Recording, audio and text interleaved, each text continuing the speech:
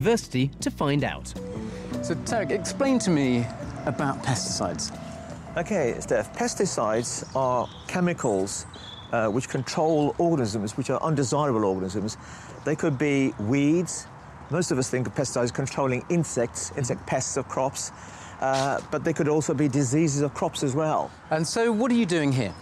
Well, we're trying to develop alternatives to the conventional chemical pesticides. We're trying to exploit natural organisms which occur, in the soil and in our environment. So what we're trying to do is to try and develop these organisms as alternatives to the chemical pesticides.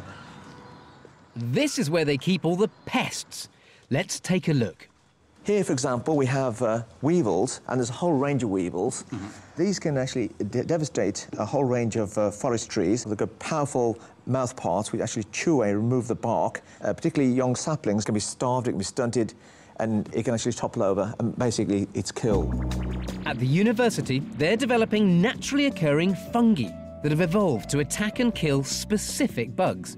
One such fungus, called Metarhizium, is proving to be a potent biological alternative to harmful chemicals.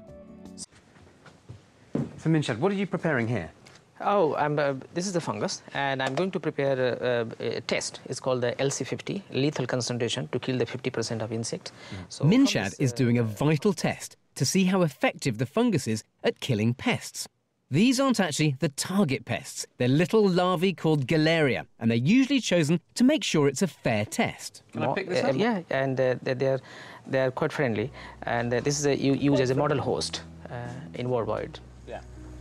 First, Minshad takes the fungus, here in this Petri dish, and makes up a concentrated solution. The preparation has to be done in sterile conditions.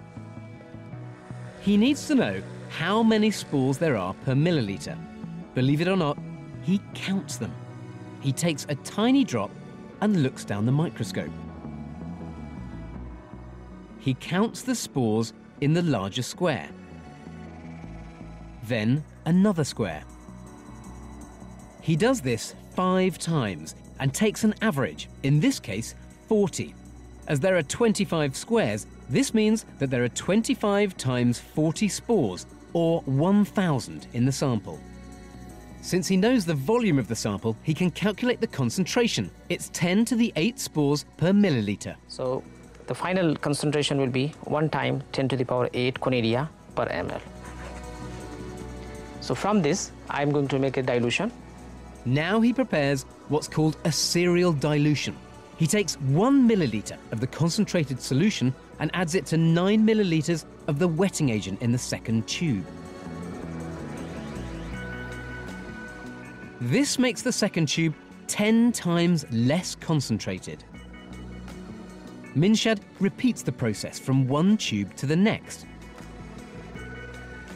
You can see from the labels on the tubes that the serial dilution gives you lower and lower concentrations, each 10 times less. The last tube is the control with no spores.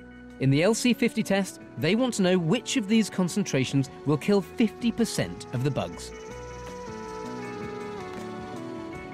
The fungus works by piercing the outer casing and infecting the bug. The fungus grows and develops spores so that it can spread to other bugs.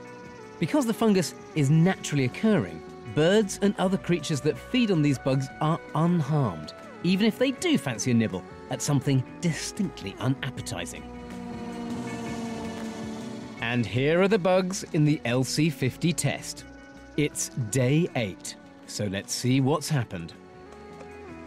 This looks pretty gruesome. What's going on here? This is the LC50 test, where I'm testing the different concentration to see. He counts how many have died and fills in the table for day 8. The LC50 test results are that between 10 to the 6 and 10 to the 7 spores are needed to kill 50% of the bugs. A computer program allows Minshad to calculate the exact concentration. Now, it takes 2.3 million spores to kill half of the insects. That's a vast amount of spores. Well, it is just looking vast amount of a spore, but in natural condition, you can find the same number in any way. So where are we going? But where do you collect the fungi? Deepest Africa? The Amazon rainforest? No. This parkland is part of the university campus, and lurking in the soil could be a new fungus strain. And this is without treated area, and we are hoping to find a biocontrol agent, such as the nematode or fungi.